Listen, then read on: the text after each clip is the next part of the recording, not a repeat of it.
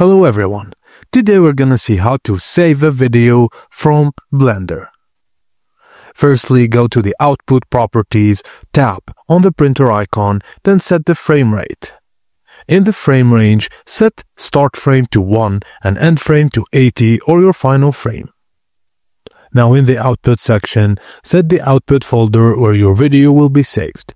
Set file format to FFmpeg video and under encoding, set container, video codec, and output quality.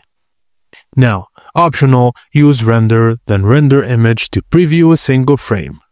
And when ready, go to the render menu and select render animation. Blender will generate the video frame by frame and save it as an MP4 in your output folder. And that's it guys, as simple as that. Thank you for watching and please don't forget to like and subscribe for more.